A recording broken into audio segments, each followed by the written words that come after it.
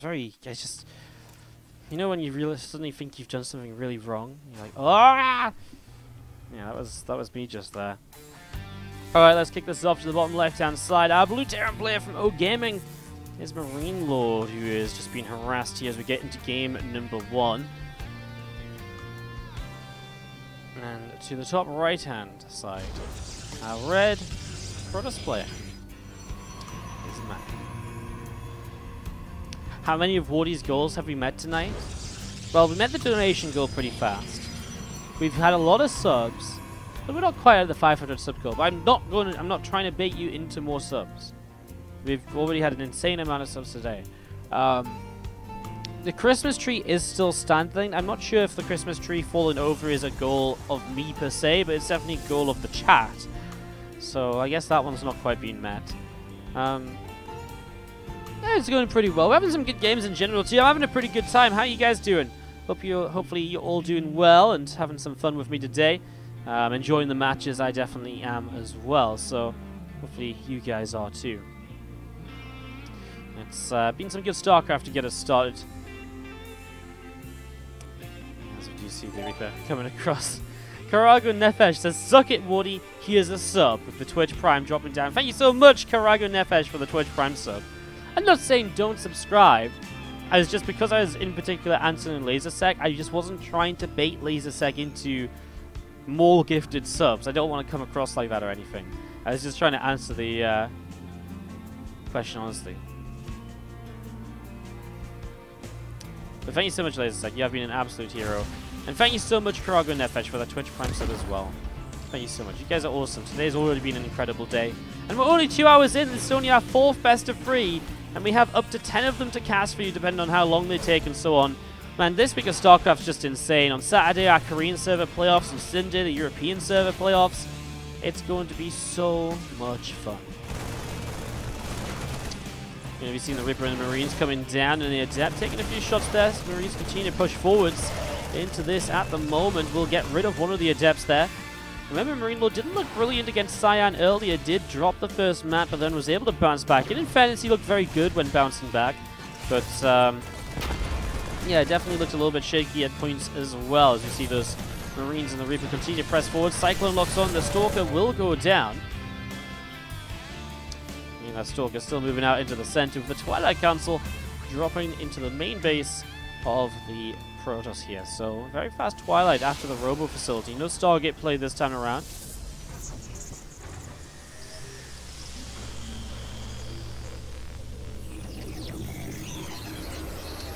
Prism is about to pop out and is going to start moving across down to the bottom left. A Reaper will hop up here pretty swiftly into the main.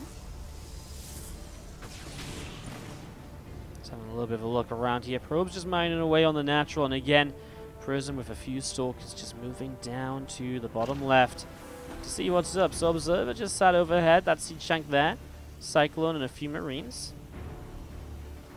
All of this gathering up together as we do see the Stalkers and the War Prism down on the bottom. There comes that Reaper from MarineLorD also coming out and now going to move up to the top side and keep this going. What's up, Harstem? Thank you so much for the host. Hello, everyone from Harstem's stream. Harstem has been is actually going to be playing in this tournament tomorrow evening. So if you guys are Harstem fans, which I assume you are because you're watching his stream, then again, sometimes I just watch Harstem's stream for the memes. I don't actually like him that much, but I still tune in. Harstem is going to be playing in this tournament tomorrow, so make sure you drop on by then. And again, hello to you all. Hope you're having a good time. And again, thanks, Harstem. For the host, you see this Reaper popping in and is going to grab a probe kill to get us started here. Another probe goes down too. I mean, not bad for the Reaper, which also gets the scout and information as well. That blink still just coming through as the Cloak Banshee came in and only found one worker, deflected pretty fast, an Observer and Stalkers nearby. Good defense by MaNa. Now he's going to come forward to try and greet this tank push already. Observer was left behind a bit though, so Stalkers will take a couple shots from the Banshee as well. Tank does get sieged up, and we are going to be seeing again those couple of gates at the front going to be in some real trouble. MaNa walling off with this on the natural is not kind of regular for PvT. Was maybe afraid of Hellion run-bys or so. Is one of the real reasons you'd wall off here, but now it's just going to cost him a couple of gateways because this tank push has come across. this is very easily damage dealt by MarineLorD at the moment. You're going to see the Marines and the Cyclone continue to pressure in. You're now going to see the next couple of pylons continue to drop as well. Here we go. MaNa going to try and break this as soon as possible. As you see the Banshees pull back, they'll turn back around. The Stalkers blink on top of the tanks. I mean, the bunkers are still coming up, but they're not done yet. But the tanks just take so much here. The Banshees picking up a bunch of kills as well. Very nicely done, and just going to be seeing the shield battery going to fall down. And that Stalker still just poking away. Continue to do just a little bit of damage. A couple of SCVs will come in there as we see the Zards are going to continue to take some hits also. And this is looking as though we're going to be seeing all these probes continue to just be in some trouble. MaNa is in a world of pain here in game number 1 as MarineLorD is pushing his way through. There's another couple of probes going down. And those Banshees still up in the sky. They're going to turn back around and get rid of a few more of these probes. I mean, this is now 20 probes killed. A couple of SCVs out across the side of the map obviously went down as well, but MarineLorD comes out in a great position. Even keeps this Banshee alive to find one more probe on the third base, and will continue to pull that away. And behind all of it, there goes Stimpack, there goes Combat Shield, there goes the +1 attack upgrade. Getting ready for all of this now, as we have these supply depots just set up in the back of the Natural.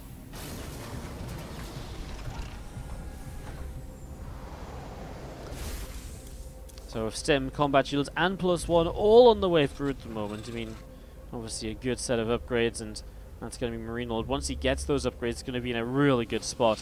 I mean, MaNa at the moment really doesn't have anything he can do apart from, well, try and replace workers. He has Blink, which is nice, but obviously to replace Stalkers is very expensive, and he isn't really going to do that because they're not that great into the mid-game either unless he plays certain styles. You know, if you play like Disruptors or Colossus, then a good few Blink Stalkers can be very useful, but I think instead he wants to play a style that can survive the next big push, which is probably going to mean just massing up as many units as possible. So going to be very gateway focused, and instead he's going to get charged. So again, with the Blink already up, that's not going to help. He can go into charge here, of course. I mean, one shield battery doesn't save you against 2 Banshees that fire at the same time. That's the issue that we're seeing right now, is 4, 5, 6 workers going down, just as MaNa is already trailing and hurting. That's 9 more probes killed off in the main. Good damage dealt yet again by MarineLorD. He was trying to make up for what has just been a rough loss for him against... a very rough loss for him, actually, against Denver,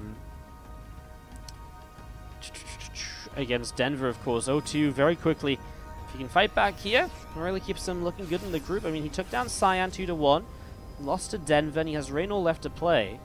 He beats MaNa, he's 2-1 with RaynOr left to play. Well, 2-2 is going to pick the group. MaNa's just going to cheat you out. Nothing special happened, nothing crazy. He's just all ready to put you up on the tree this time around. Just needed another couple moments. Bottom right hand side, we kick it off with the Terran player who did close out there in game number 1. This is O-Gaming's MarineLorD. Up against the Blue Protoss in the upper left hand side, we have ourselves Team Liquid's MaNa.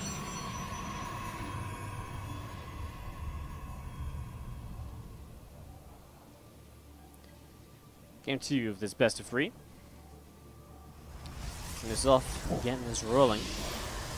Probe is going to be Chronobus Nati to begin with. We're going to be seeing a gateway getting dropped down in that main base there as we see the probe obviously gets onto the map, and we'll go across to see what's going on.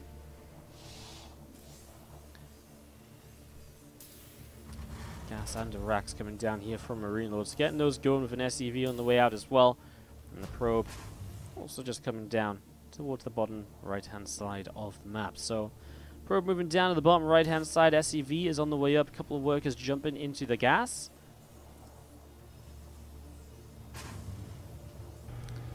Racks coming up to completion here. So, Kara's Junction. I mean, one of the big things I would always say about this map is, even for a push like what MarineLorD did last time, you set up a push here with tanks and so on. Pushing into the third base can be so powerful with that. It can really make life very difficult for the pros in terms of cleaning that up. Obviously, it doesn't have to be that push super early as well. In general, it's a very choked up area until you take these rocks down. So pushing in with Liberators, for example, and sieging up here, that's going to be very powerful. And you can also have, because the third base is kind of far from the main, drops into the main while you hit that third. It can obviously just cause even more complications as well. So that's kind of what we saw with MarineLorD against Cyan in that matchup, where it just got to the kind of point where we did play this map for game number 3, and MarineLorD just really started to pull Cyan apart.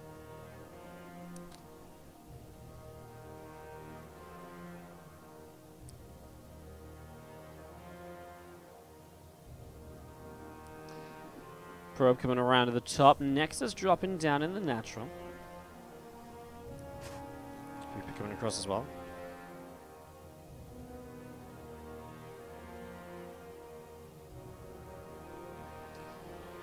Factory down in the main base too. So MarineLorD's gone to a very fast second racks here. It means obviously you'll generally have a fast stim, and a 2-1-1 is not the most common of builds in TvP, but it is going to be what's brought out here, and Factory, when that finishes, a starport will come down. So this is generally going to be a 16 Marine drop. You have to be very careful of it in TvP, because if the Protoss is prepared and shuts down the medevacs, it doesn't necessarily matter if you don't deal much damage. What does matter is if you lose the units, because the units are going to be a huge chunk of what you need to defend counterattacks into. Well, just fight the Protoss army at all. Compared to in TvZ, obviously it's bad if you lose the units, right?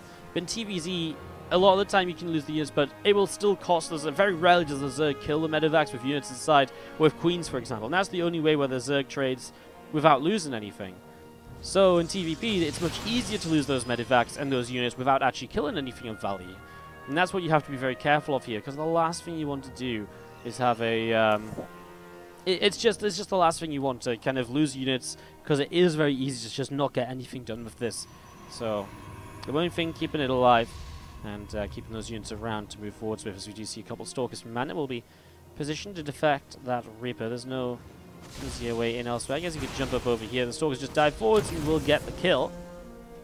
This probe is just finally making its way back home as well. Oh, how funky. Naturally, I've actually started up a starport. So he's going to go into an engineering bay, and he just gets a Cyclone at first. I guess it's just a fast stim pack with a Cyclone to help defend, or... It's, it's pretty funky, isn't it? It is a little bit different.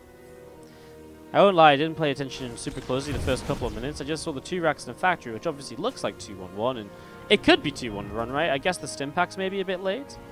Like 40 seconds to go. Yeah, it's a bit late, so... Okay. I mean, this could very easily have been a starport and a reactor, though. And then just get the Marines across the map. Now the Marines are going to have stim and not much to really do with it.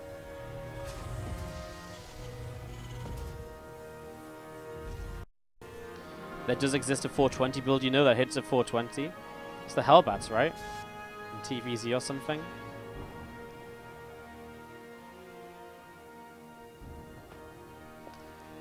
I didn't realize it hit exactly at 420 until my chat the other day when someone did it was like, dang, pow, pow, pow, pow, pow. Smoke weed every day. It's kind of crazy. Never seen chat so active in my life, apart from when people are entering to play marbles. Stalkers do have Blink, so MaNa might be trying to use that here.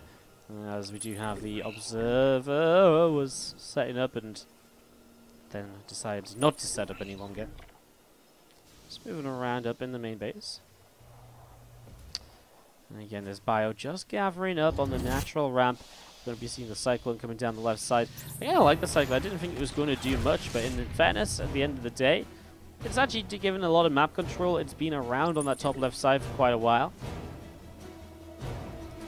Observer just going to be setting up with its observing mode there just for a second again, and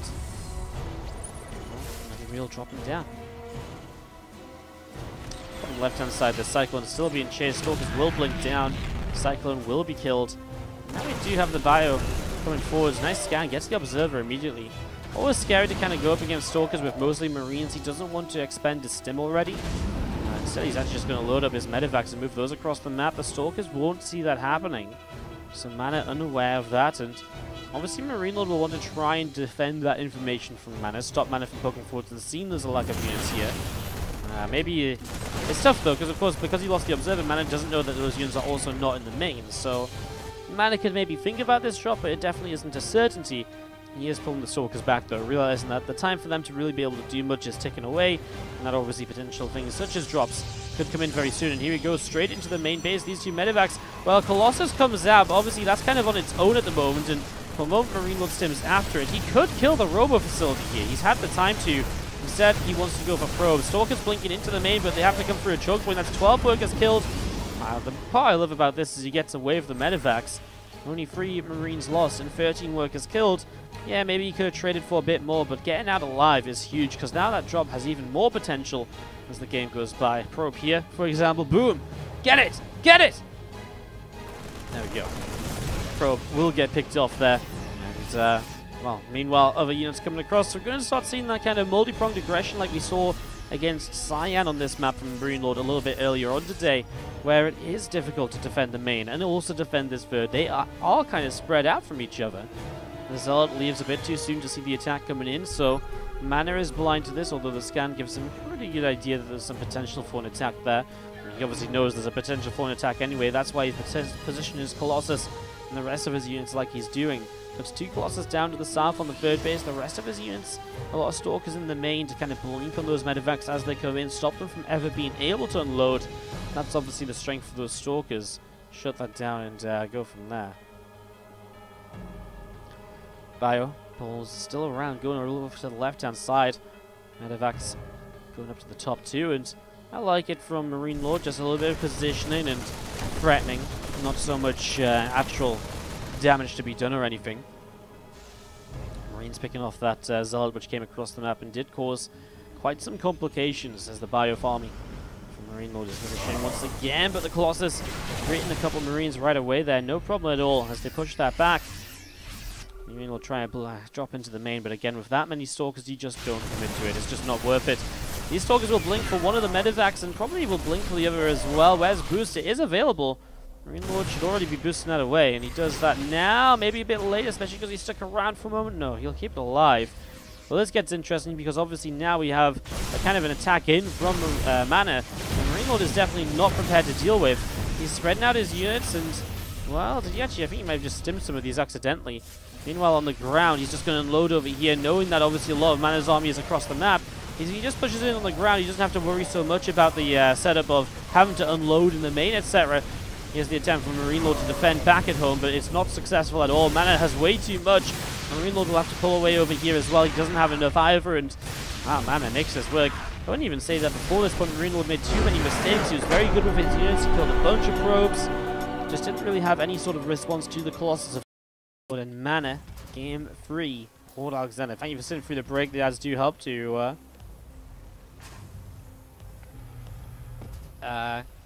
support the stream and support the tournament. Again, this tournament is put on by myself and TvP. We take money out of our own pockets to put it on. I say, me and Naruto were talking about this. Naruto's the guy who put it on from TvP. We were talking about this, and we said we'd be very honest about this when we were broadcasting during the tournament, that if this was a success, if we were able to recuperate the funds invested into the tournament, and if it was a big success, etc., that we'd be very interested in doing more of this again in the future. Now, I know you guys might think, well, Wardy, you kind of run tournaments all the time and stuff like that. But I mean, I usually run like, $300 to $500 tournaments. This is a $1,500 tournament. It means we can get the best players in the world. It means we can put in, we can put on a bit of a longer tournament as well, more action over a longer period. It means that when we just announce it, it's more hype and it gets more viewership. It's really good for the ecosystem of StarCraft, I feel. So, if you enjoy the games, if you enjoy the action, you can always thought about maybe supporting somehow, whether it's me, whether it's TvP, subscribe, whatever. Do give it a think, do check it out. Appreciate it. It does all go towards, again, for the most part, putting on these tournaments and helping us keep on casting StarCraft. Every little bit helps. Reaper coming down to the natural here. We'll be going in towards the natural right away. Pylon and a Nexus set up there, as we'll see the probe moving over to the side. Reaper backing away towards the upper left-hand side now, as we see the SCV and the probe going to have a bit of a fight. Probe will go down. So as that probe falls, you see the extra barracks was built again here. So MarineLorD kind of going into a similar build as what he did on Kairos Junction. The 2 racks with the factory. Now I'm still intrigued as to when we do see that starport come down. I feel like the second gas, second gas finishing now. I mean, he's going to go into stim right away, right? We kind of know that. There's definitely just not the gas here that's needed, though, to go into a starport. Because he has to start stim, then I guess the tech labs, I guess the cyclone once again. Interesting. I think he just takes the second gas later than 2-1-1. Like I said in the last game, I wasn't super attentive to the little bits and pieces last time. This time, I can definitely tell you, the gas is later than usual, and that's why probably unlikely to see the starport instead. Again, just the cyclone once more. There's Adept and the Stalkers having a pretty good time moving forwards, though, and already the Marines being lost. Go raise to block the Adept from getting in. MaNa will stay backed off though, will not go too much further forwards. He doesn't know MaNa that this is a double rack, so he probably expects the factory to be done a bit sooner already actually, and for a Cyclone to already be out. So he's been a bit more cautious than he maybe needed to be. Obviously maybe doesn't get all of the damage done that he would have liked to, but it's just the way of the world. And the Stalker just pulling back over to the bottom right hand side, and as the Warp Prism pops out, we'll see the choice from MaNa is going to be the Dark Shrine, so MaNa really going to switch things up here. Dark Shrine coming through. Also do have the Prism, 2 Stalkers and the Adept all heading towards the upper left. Cyclone on the front, going to start taking a little bit of damage. Nice little lift up there though. Picks up one of those Stalkers, gets ready to warp in to keep pressing through. With the Prism, obviously you can deflect the Cyclone damage quite nicely. But with the Siege Tank on the way, I don't think there's really much chance of this doing a lot. I mean, 5 Stalkers is nice and all, and yeah, they can kite very nicely against the Marines, but Tank gets sieged up, although very far back. They'll fire onto the Adept there. There's definitely room for these Stalkers to work around the left side. I think because of that, more than anything, the Siege Tank actually has to come forwards here. Nice micro, just lifts up that Stalker last moment. There we go, Tank does move its way down to the low ground, and that should this time be good enough to kind of keep everything safe from harm. Just keep the MarineLorD busy though, and again, we do have the Dark Shrine on its way. The first TT is warping in. This mule's just sat there doing nothing, so not only is it 50 energy that's not here to scan, it's 50 energy that is not actually bringing in more minerals or anything, so that's a little bit painful as we're going to be seeing a single DT moving into the main base. Scans instantly in the main, but obviously there's going to be DTs elsewhere at the same time. On the natural, currently picking off a Siege Tank, and MarineLorD actually runs into the scan here in the main, but is unable to actually get anything up. DT in the naturals go crazy, and MaNa is already putting himself in a very, very good position. MarineLorD will just have to type out game as MaNa takes him down.